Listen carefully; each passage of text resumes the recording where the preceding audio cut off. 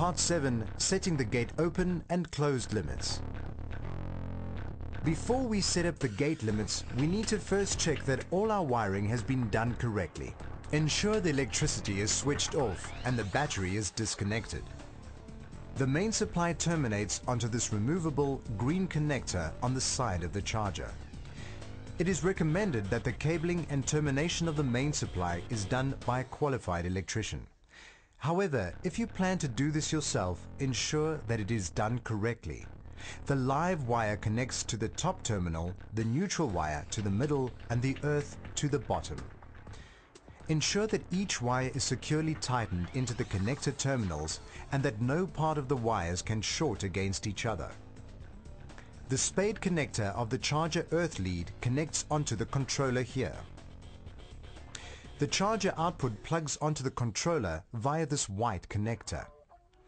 The Nova plug-in receiver connects directly onto these pins on the controller and sits in the convenient receiver housing. Feed the aerial through the gap of the lid and stretch out the wire as straight as possible. This helps give the unit better range. Bend the wire so that it points down towards the bottom of the gearbox. Check that a wire link is fitted between the infrared safety beam input marked IRB on the controller and the common input marked COM. Check for a similar link between the holiday lockout input marked LCK and the common. These links will be removed if you intend using either or both of these features later. The motor wires will already be terminated onto the controller, but it's necessary to check the connection of these to suit your installation and make sure the gate runs in the right direction during commissioning. The motor is wired for a gate that closes to the right. This is viewing the gate from inside the property. The blue wire will be wired on the outside terminal. If your gate closes to the left, swap these wires. Finally, the battery leads will also be connected to the controller from the factory. Install the battery and only connect the positive lead to it. Leave the negative lead disconnected. If you're satisfied your wiring is correct, you may now switch on the electricity supply to the charger and check that the green LED marked charger lights up. You can now move on to the setup procedure. Clear the gate of any obstructions and make sure that no children or pets are playing in the vicinity, as the gate will operate during the setup procedure. To get into programming mode, remove all power from the controller. Disconnect the negative lead and unplug the charger connector. Fit the set link to the pins like this. Now reapply the power by first connecting the charger plug and then the negative lead to the battery. As you do this, the status LED will flash 5 times. When the LEDs set and L2 are on and L1 is off, you're in programming mode. The next stage is to disengage the manual override.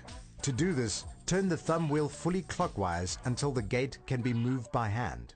Now slide the gate approximately halfway open. Re-engage the drive by turning the thumb wheel anti-clockwise as much as possible, just short of not being able to close the manual override door. Slide the gate slightly until the drive locks with an audible click.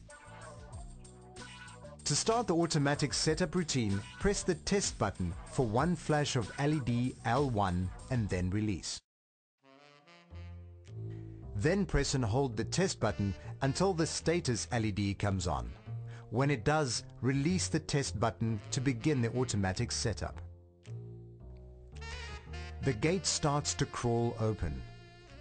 Disconnect the power from both the charger and battery. Your motor wires are the wrong way round and must be swapped. If the motor wires are correct, the gate will proceed with its automatic routine consisting of 5 opening and closing cycles to pick up its limit switch origin and learn its open, closed and pedestrian positions. The automatic setup routine is shown in detail in the manual. During the last cycle, the gate reverses at full speed and stops in the pedestrian position. You can widen the pedestrian opening by shorting across the inputs marked PED and Common on the terminal blocks with a short piece of wire.